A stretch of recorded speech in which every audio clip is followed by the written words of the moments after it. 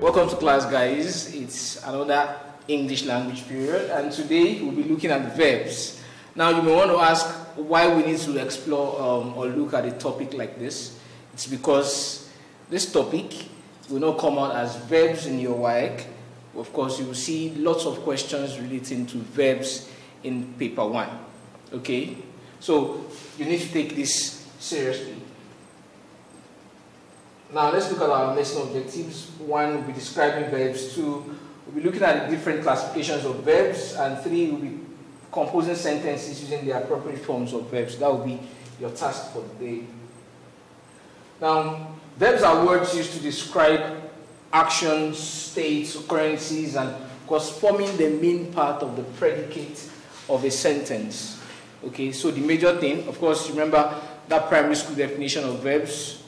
Verbs are action words or doing words. Now, what are the classification of verbs? We have, firstly, we have lexical and auxiliary verbs.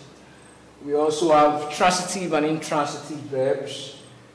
We have finite and non-finite verbs. And lastly, we have regular and irregular verbs. Let's quickly look at lexical and auxiliary verbs. Okay? Lexical verbs are otherwise called main verbs. That's because they carry their meaning in them, so they can stand on their own and they make sense. Okay, so they can stand without anything added to them, and of course, being a powerhouse of every sentence, lexical verbs will still make sense. So examples of lexical verbs are laugh. For instance, in the sentence, she laughed at me, where laughed is a past tense form of a lexical verb. We have run, and of course we have dance. Let's look at auxiliary verbs. Auxiliary verbs are known as helping verbs. Okay, now you understand why we have to pair lexical and auxiliary verbs. Okay, lexical verbs are main verbs, auxiliary verbs are helping verbs. So auxiliary verbs cannot stand on their own. Okay, so they can come in two forms. We have the primary and the modal auxiliary verbs. Now, the primary auxiliary verbs, they are in 3 forms. We have verbs be, verbs be, do, and have. And all of these have their variants. All of them together are 8 in number. Okay, all of them are 8 in number. Let's see if we can come up with them. Is, am, are, was, were.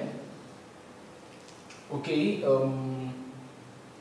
okay, we have, we have as, we have had, we also have do, we have does, we have did. Okay, a lot there. Now, we also have modal auxiliary verbs. You know them already. We have can, we have could, we have may, we have might, we have shall, should, will, would, must, ought to, used to, need, there. Lots of them. Okay, transitive and intransitive verbs. Simply put, transitive verbs take objects. Okay, so we have I baked a cake, where I is the subject, where baked is the verb. But the fact that it's followed by an object means that it is a transitive verb. Of course, intransitive verbs take no object. Babies cry a lot, where babies is the subject, cry is the verb, and of course, there is no object there. Okay, finite and non-finite verbs. This is quite serious, okay? But let me help you. I've put some clues here to help you know what finite verbs are. Finite verbs are verbs that show agreement with a subject, okay?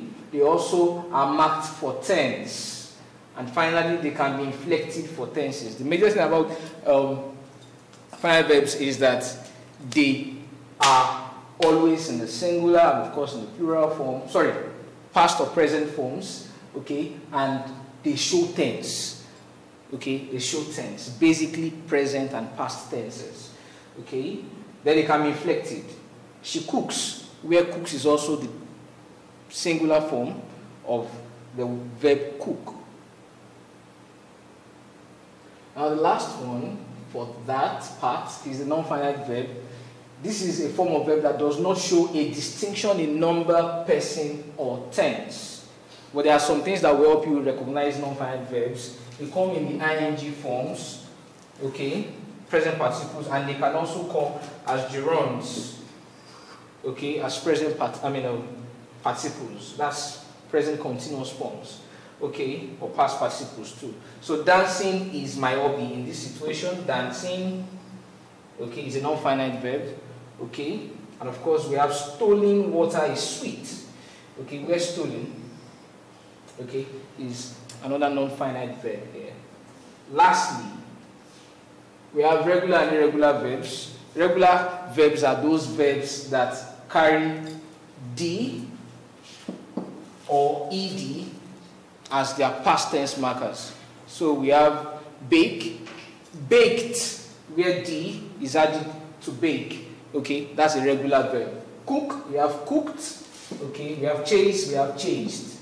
Okay, either letter D or letters E and D. And finally, the irregular verbs are those verbs that, of course, to have their past tense or past participle forms, you have to completely change the verb forms. So you have short, which is the same thing as short in the past form, cut, the same thing as cut in the past form, but we have break now.